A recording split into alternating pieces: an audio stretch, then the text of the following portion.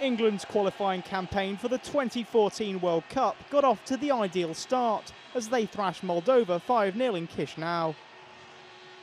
The visitors took the lead from the penalty spot when Moldova defender Simeon Bulguru handled inside the box. Frank Lampard stepped up and calmly slotted the penalty home.